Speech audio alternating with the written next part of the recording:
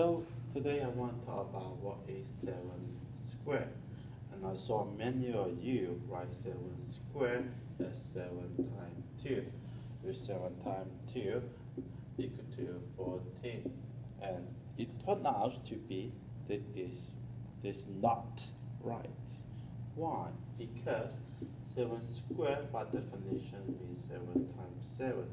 2 factors are 7. 7 times 7 just equal to 49.